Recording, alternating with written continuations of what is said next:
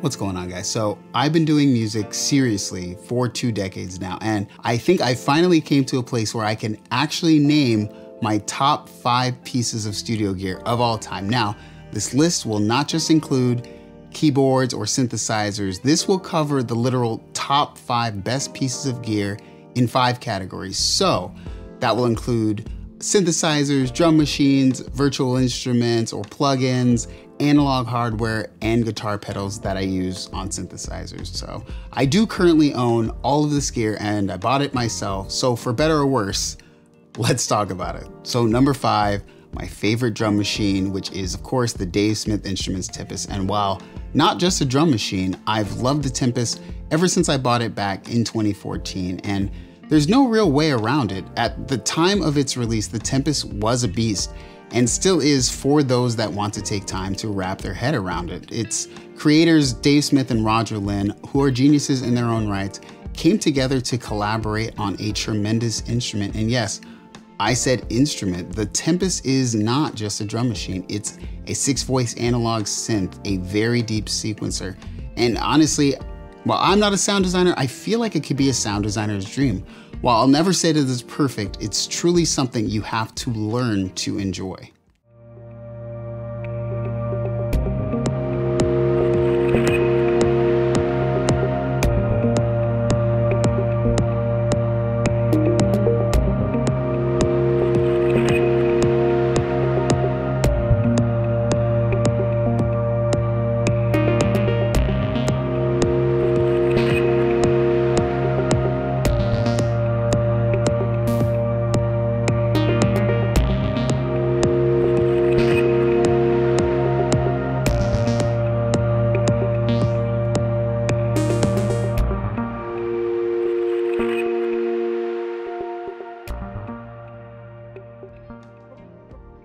Number 4, my favorite virtual instrument and plugin. Well, I've never actually talked about software on this channel ever, but I do have an obsession with one VSTi and one VSTi only, and that is Steinberg's Pad Shop 2 plugin. Now, this plugin is by far, and it's not even close, it's by far my favorite virtual instrument of all time, from massive pads to massive leads, and above all, granular synthesis, all in a pretty intuitive user interface. I think some people will overlook many of Steinberg's offerings like Retrolog and Pad Shop, but 100% there is something about importing a sound that you already have in a session and turning that sample into a lush soundscape.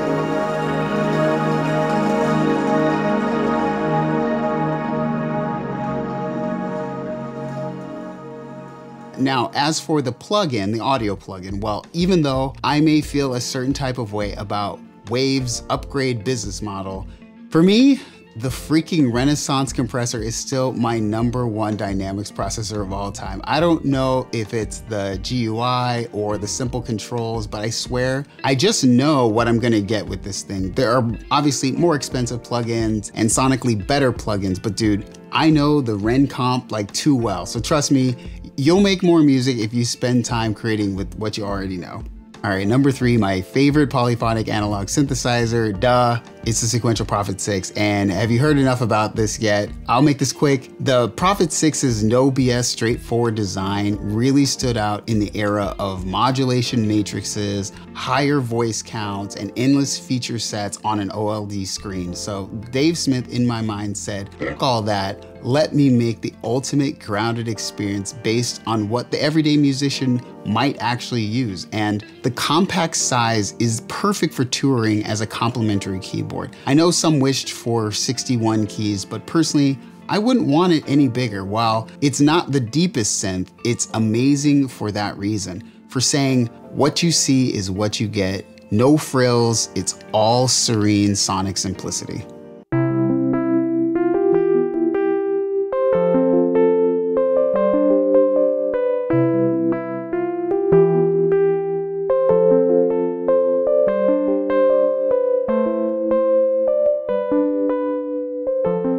So jumping in here real quick, I had to give a shout out to the sponsor of this video, which is Lander. So whether you're a bedroom beat maker, a seasoned vet, or a dreamer who's just ready to take their first sleep, the Lander suite of tools will guide you through every stage of your musical journey. You can create, collaborate, master, and distribute your music with Lander. When I want to master my songs quickly and distribute them, I use Lander.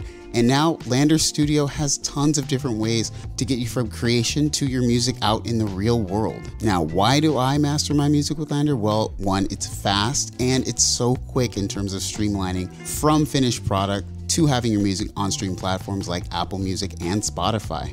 And for those people who think getting your music distributed is hard or complicated, it literally is such few steps.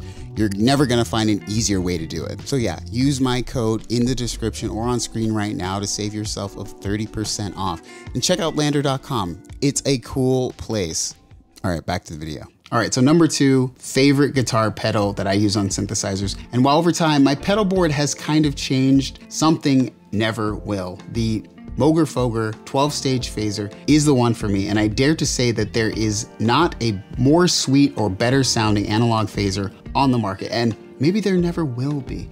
I compared it with some new stuff, and well, the MF-103 is just it. I wish I could articulate better how sexy this sounds. I'd say if you're making a sexy song, this Moger Foger will take the sultry level to the max. It's robust and has plenty of modulatable I/O, and it's beautiful. I don't think you can ask for more.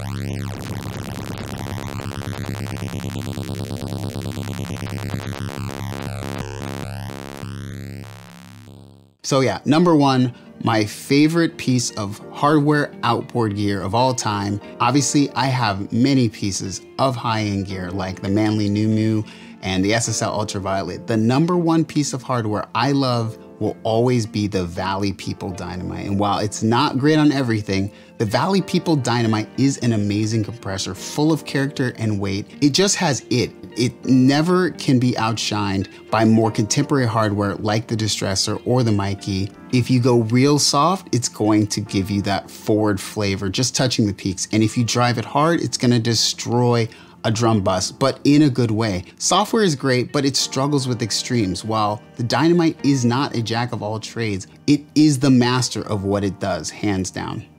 So hit me in the comments section.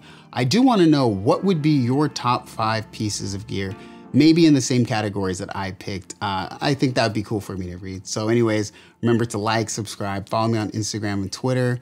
Thanks again for watching, and I'll see you in the next one.